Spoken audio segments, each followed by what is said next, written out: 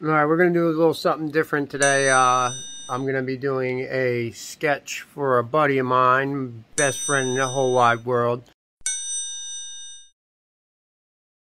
He's about to be moving into his own house, and for a housewarming gift, he doesn't have any kids, but he has furry kids. So we're going to be sketching out a nice little realism picture of his dog and birds and cats, and we'll see how come printout I have of all the animals. A couple different ways I can move things around, get them on the light table, sketch them out, see how it comes out. All right.